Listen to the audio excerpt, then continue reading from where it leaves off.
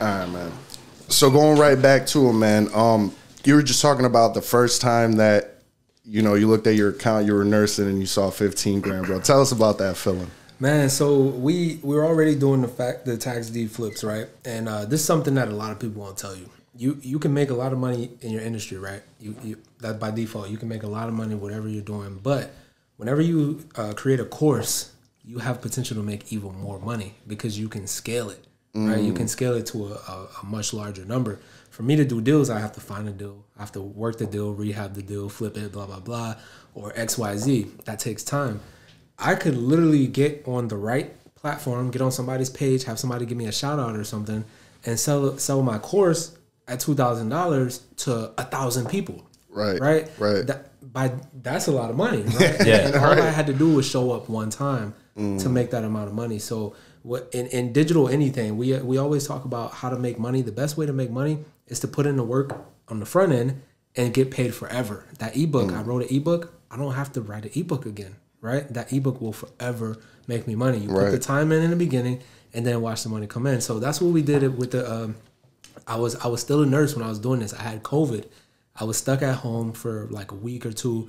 So I was like, man, I need to do something. I'm gonna write my ebook. I wrote my ebook, man, and then come back to nursing. Then we had this whole mentorship, and this is where the mentorship was key. That I didn't have a mentor yet.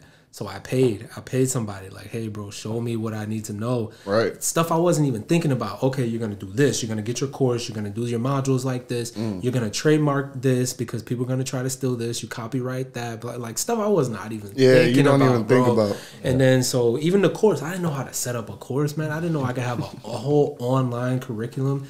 So set that stuff up, man. I'm sitting at the nursing station and I checked my bank account.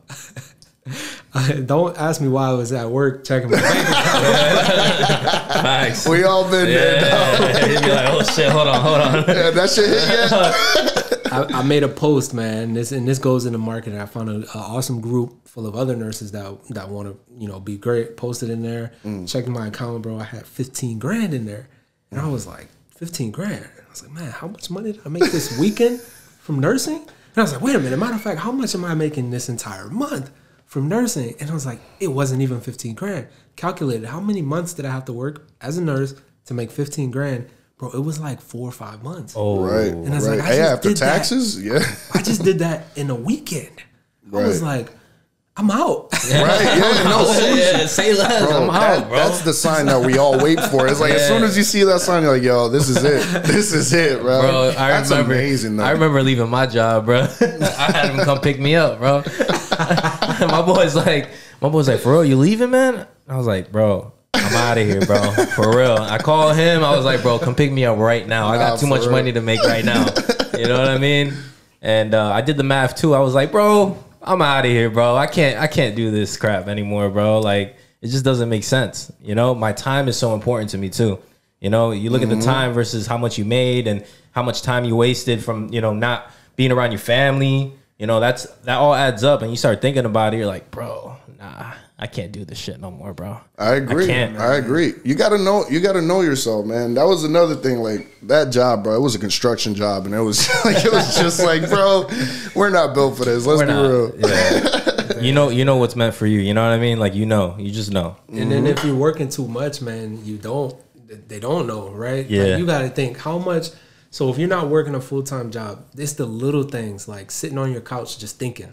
If you're working for somebody else, making somebody else millions, what time do you even have to think about your future goals? You know what I mean? Yeah. By the time you come on, your brain is so fatigued, you just want to go to bed, right? You want to go watch some TV or something, man. And then we live in an age right now where life just looks so perfect because we just see all the good stuff. Even on my IG, you know what I mean? We tend to post just the good stuff, and I'm trying to show more of the struggles. Like, hey, look what these tenants did to my house. Like, hey, look, we started this Turo business, and Turo just was not making enough money. Like, we canceled that, right? Yeah. But people only tend to see like, oh, my students are getting houses. Oh, we're getting houses. Oh, we're doing Airbnbs. Yeah. But bro, you go through so much on a daily basis. But that's what's important to understand, that life isn't perfect.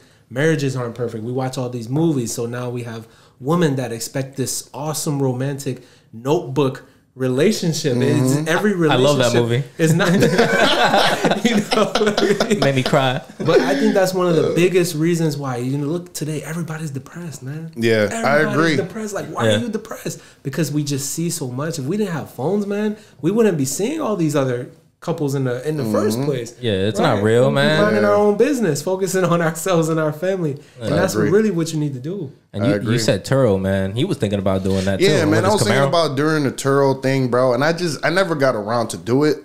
But one of the reasons is because I don't know anybody personally that's been successful at it.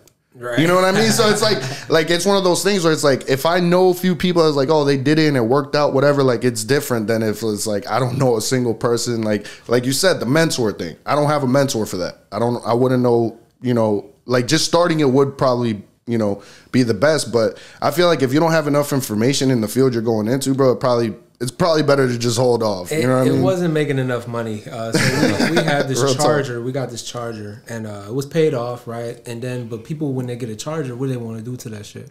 Bro, they were pushing it, man. Bro. So a couple of times they overheated. Not sure what they were doing with it. So, like, really, it only did a few trips, and then it just really wasn't that much money, man. Like, we're like, you know what? We're letting this business go, which happens, man. It happens. I've had so many businesses, and then we finally the last few just took off. But no, it wasn't worth it. I'd rather get an Airbnb arbitrage, go find a landlord that's okay with you renting their property and put it on Airbnb.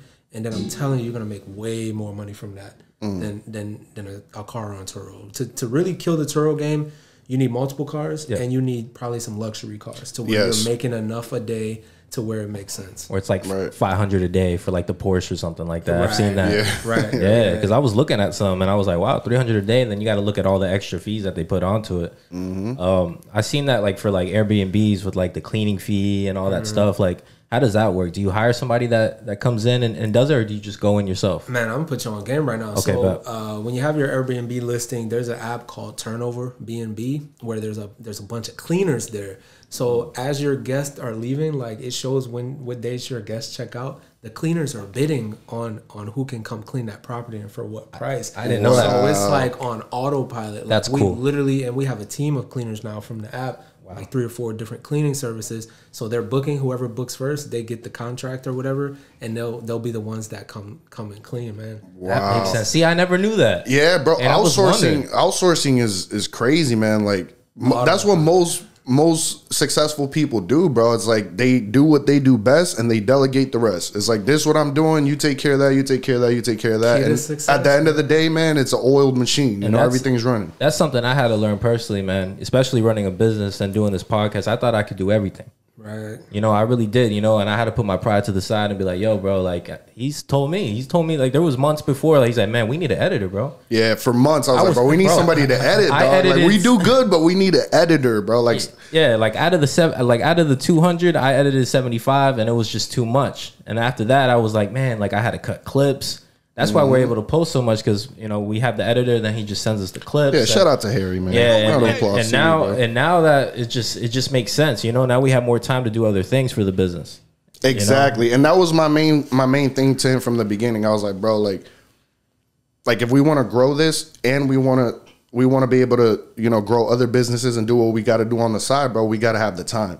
Yep. We can't sit here 20 hours a week editing. You know what I'm saying? Like, we could pay somebody real quick. That 20 hours, imagine what we could do in that 20 hours. You know what I mean? Like, you got your system. So the key to success, create a system, right? Typically, you want a system to solve a problem. That's the most wealthiest people in this world have just solved problems, right? Right. Elon Musk, Jeff Bezos, right? Solve a problem and then automate that system. So get a system, automate it. You create your time, because y'all are visionaries, right? That's all you should be doing. Right. Is showing up, interviewing people. Like, you already got the idea, you got the YouTube, you know, you show up. That's literally, and that was hard for me to learn, because I was really good at social media. It was hard for me to give that to somebody else. Yeah, for the marketing, right? They could do it as well as I could. Yeah, that's how I felt. And they surprised me, man. Like, they know what times to post, they know when not to post. What hashtags do you like? Yeah, it's and that's what I tell him. That's the next step we need. We need somebody for like our social medias and stuff, because there's a science to it. Yeah. Like, these guys study this. They go to, like, some people go go to school for marketing. You know, like that's how they end up working for Coca-Cola and these companies, and they make millions because they know how to market to people. They know what's going to make people click, and you know, it's just a science. That was the next step too, that we got into marketing as well. We started investing in marketing and promotion, you know, and our views, and a lot more people started to come in, like the flow. And it's important. I didn't realize how important that was. Like, you know, in the beginning, I was like, man, I could do this myself. I could just share it to everybody in our city, and it'll blow up organically. It'll blow up organically. Like, It's like, and sometimes it happens. Sometimes it does you know? happen sometimes. But like, let's be real. Like, most of these companies are marketing. They're promoting themselves. So they're paying money, man. I spend about like $10K a month right now on ad spend, like on everything total. I won't say just ad spend, but like literally for Instagram, my marketing, my editors alone who are clipping everything and posting for me is $2,000 a month. Because we still have to shoot footage too, so they come with me for the day, blah blah blah. So that's $2,000. My YouTube, man, like $5K on YouTube. Then not to mention Facebook ads, because omnipresence. Like, people need to see you. And you have to sustain that, man. Like, people, how fast do you forget about people, bro? Quick, so you man. have to sustain. This isn't something you can just put it in for 1 month. This is something that 10K a month, I need to be able to sustain that for 2 years or something before I'm finally where I probably really need to be. Like, now I see people looking at me like they notice me, but they're like, man, he looks familiar, right? That's what I'm getting right now. Right. Like, That's actually happened to us, which is crazy. Like, oh, you're from the podcast. I'm like, yeah, it makes you feel good. Yeah. Actually, I walked into LA Fitness, man. I'll never forget this. This happened recently. He's like, I haven't seen him in a long time, but I have him on Instagram, and he's like, yo, bro, like, he's like, yo, what's up, man? Superstar, man. And that's when our views started really bumping up, and it made me feel cool. You know what I mean? But yeah, there's some people that I think at the barbershop too. It happened to me at the barbershop. It's you crazy. know, like I was just sitting there getting a cut. They're cracking jokes, and homeboy looked at me like, "Hey, that's some good content for the podcast." And I'm like, "I don't even know. I didn't know him. You know what I mean?" He actually didn't know him. Yeah, but it's just like, I wanted to touch base on something that you touched on earlier, bro. Is like finding something that more like a lot of people aren't doing. Like how you said, you're like, "Hey, man, I didn't see a lot of people talking about tax deeds." You know what I mean? Like, you gotta find something that there isn't a lot of competition. And, you know what I'm saying? And you know, like, really go into it and get your piece of the pie. You know what I mean? Like, that's interesting to me, because like you said, bro, Jeff Bezos, all these guys, that's what they did. They saw a problem. They're like, hey, I could, you know, give them a solution, whether it's electric cars, iPhones, whatever it is, you know? And I've always heard that if you create something or a service, you know, that could affect 1 billion people, that's how you become a billionaire. Yeah, you know what I mean? If it's only $1, right? Exactly. Think about it. But for y'all, I'm gonna put everybody on game right now. Let's but do it. especially Let's do for it. like a new and upcoming real estate agent, there's one thing important to understand. You just said it, but I want to break down the science of it. So we have what's called red pools or blue pools, right? There's a red pool right here. There's a blue pool right here. The red pool, think about sharks being in it. It's bloody, right? There's a whole bunch of sharks. So what's a red pool? Real estate. Real estate's a freaking red pool. Everybody and their grandma is in real estate. So to really be successful, you need to figure out a way to turn a red pool into a blue pool. What's something in real estate that not everybody's doing? Tax deeds. Bam, I just made real estate, which was a red pool. And in this blue pool, tax deed investing where no one else is. So a lot of times people think that they're going to do something better. And who was it that learned this the hard way? I want to say, it wasn't Google. It was one of these big companies, man. They tried to outperform, they tried this thing, Bing. They tried to compete against Google. It was Microsoft, I think, was trying to compete against Google. And they were like, oh, we're going to do Bing. And we're going to do it better, right? It was a complete fail. Actually, I haven't heard of Bing in a while, bro. It was a complete fail, right? Because they tried to, they instead of taking it from a red pool and turning it into a blue pool, they tried to outproduce something that was already good. They, we're just going to do this better. Like, no, don't try to do better. Do different. Exactly. Don't just try to be better. Be different. And that's what's going to be the real key to success. Yes, and I feel like that's why I wanted to go back and touch base on that, because it's like, I feel like a lot of people need to understand that. Like, when you go into a market that's oversaturated and too many people are doing it, that's what's going to set you apart. What's different? What's different about your service or whatever it is that you're providing?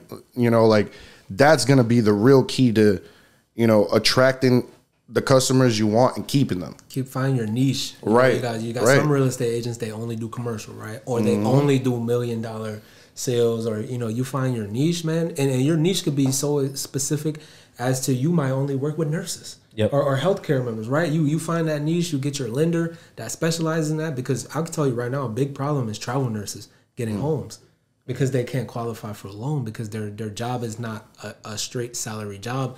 They do 3-month contracts, so lenders don't feel comfortable giving them loans. So when you find that lender that can do that creative type of finances that can help travel nurses, I tell you right now, those guys will kill it. I got an audience full of travel nurses that I could send that to that real estate agent's way. You know what I mean? That's smart, bro. That's crazy, smart. man. Problem solving, man. Solve a problem. Yeah, and knowing the market, bro. Like, just like going back to that, knowing the market and knowing like what people are looking for, what's hot, what's not. Like, it's just a lot of studying, really. Especially when it comes down to real estate. Like, you gotta study the market in the area, the county, the state. Like, it's so much that goes into it. But man, I feel like once you learn it, bro, you just get yourself in a groove. Like you said, you just get yourself in a groove. You find your niche, and you just, you make that first check. You're like, okay, all right, bet. That's what has to be motivated. I can't wait for my first real estate. When you get that first check, you're like, okay. And also, man, I have a question too. Like, I noticed that like most of your content is really entertaining. A lot of people don't like to learn. A lot of people don't like to learn. When they see something that's educational, they're just like, man, nah. You know what I mean? Some people the are. Attention span. A lot of people, the attention span nowadays is just like, it's like a fucking squirrel. Like that, like they don't want to, like, I feel like that's really, really important, to have content that's actually entertaining and also educational at the same time. Like, my question to you is like, how do you attract the audience? Like, what's your main goal? How do you do it? Like, what's your... That's a good question. Yeah. So you said everything correctly. We do have small attention spans. So depending on what platform you're on, you have to target them a different way. You have to come up from the jump. The first 3 seconds needs to be so catchy that they continue listening after the 3 seconds, right? Music. If there's no music in the background, it's boring. Okay. I don't know. You could play classical music in the background. Yeah. It's still and I noticed that more hype than just a audio clip with no music in the background. It's something about our brains, right? Yes. So you have to do that. Omnipresence is my big thing, man. Like, I need to be everywhere, especially with me. So I talked about going to a blue pool, right? The issue with my blue pool is nobody understands it, right? Yeah. So now I have to do so much value-based content to where people even know what the heck I'm talking about, which is good. I mean, it's cool because I get to be that front runner to really push this stuff out there. But that's all I do, man. And then we do live in an age to my surprise, that a lot of people are trying to learn these days. Okay. Like there's a lot more entrepreneurs. I don't know what happened, but people are just fed up now, man. Yeah, people are tired really of it. fed up. Like, I see way more entrepreneurs than I was seeing a few years back. So just value, hype, relationship building. That's the real key. Yeah. Relationship building, man. That's what it's all about. Like, I stopped like even really focusing on we do organic, but like, this is what I'm doing right now is what I need to be doing. Just connecting with other people who have audiences, man. OPM. Real estate, we say in real estate we say OPM, other people's money, and in marketing we say OPA, other people's audiences. Oh, okay. So that's the key. I didn't know that. That was good. I like that. That's gems. He's dropping gems, guys. Y'all better be paying attention. Y'all better pay attention, motherfuckers. That's all I gotta say, man. Nah, man. I love having guests on the show, man. Especially people that know what the fuck they're talking about. And he's bringing again. You know what I mean? This is like our fourth vet on our show. I think this is like our fourth vet. So I think we're just attracting all the vets, man. You know what I mean?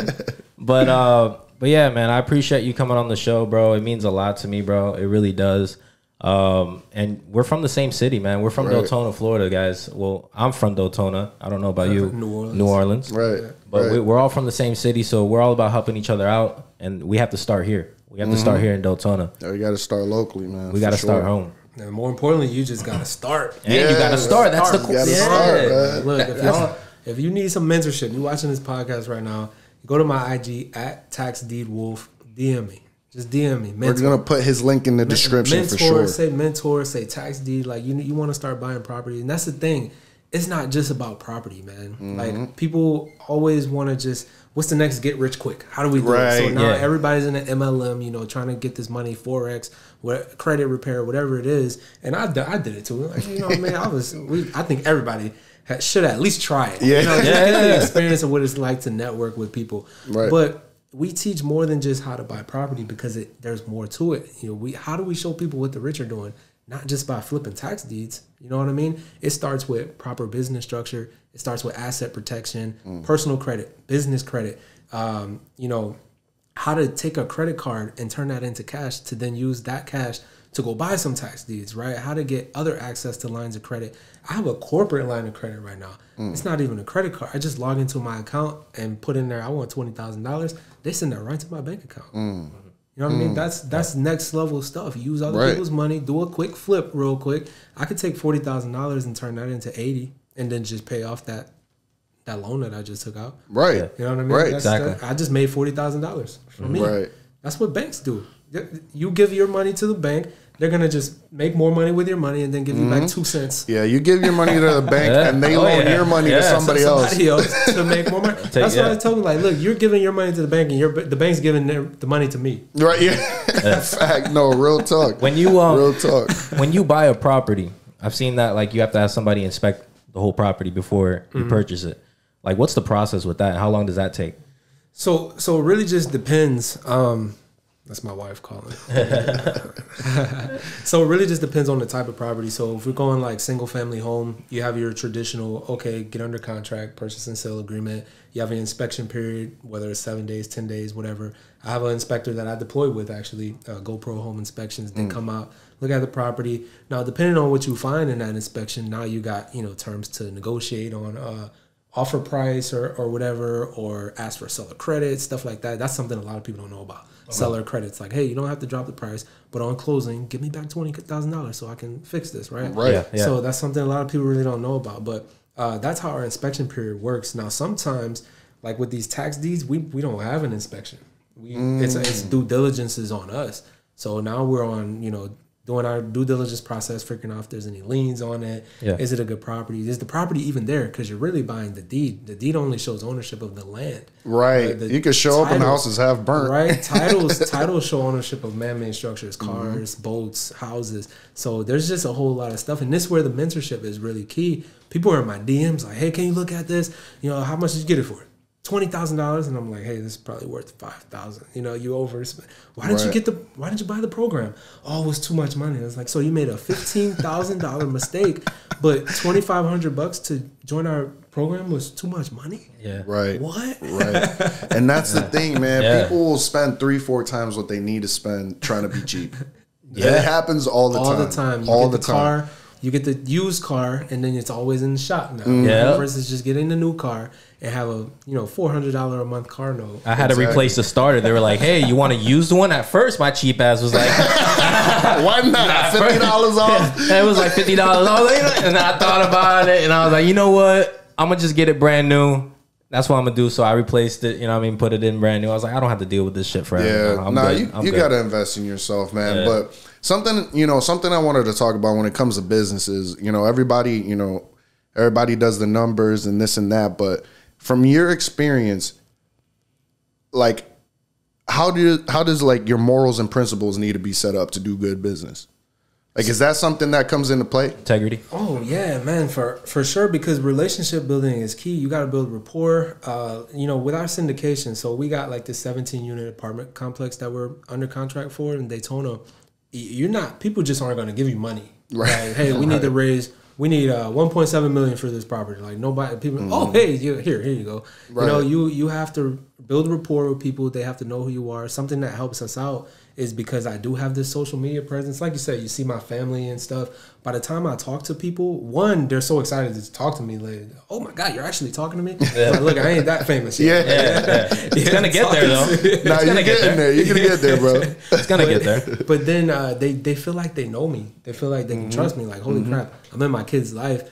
I didn't have to really do anything better than anybody. I just had to be a dad. That's that's it. It just had to be there, and automatically that just in America at least that just shows so much character. Shows respect. You take care of your kids because so many people before us don't. The precedent is just so bad. You know? So all you have to do is show up. Wait, he's having family time with his kids? Like what? I didn't have that. Fuck. No, it's true though. No, but it's official. You can't do sketchy stuff. And one thing we do, we qualify our students. Like all money ain't good money. Facts. You know, if you're gonna be somebody that's a problem, you're gonna be asking for your money back because you didn't get out there and do the work that we taught you. We're not just putting properties on your lap. Like we're showing you how to do it, but you gotta go do it. Yeah, you gotta cold call. You gotta do all this extra. And we're not even that bad. We don't even we don't do all that cold calling stuff. Like we're not salesmen. We have a system that we show you how to get on the website and just find the properties. Yeah, that's like you praying and not putting in the work behind it. Yeah, you know what I mean. That's beautiful, man. Like I said, I'm so happy you came through and you dropped gems with us, bro, because we needed it. Like I feel like this is a pivotal moment in time, especially for like the youth, bro. There's so many younger guys that watch our show and they look up, they look up to us, and I feel like it's important to show them, like, you don't got to sell drugs. You don't have to, do anything illegal. Just study a little bit, you know what I'm saying?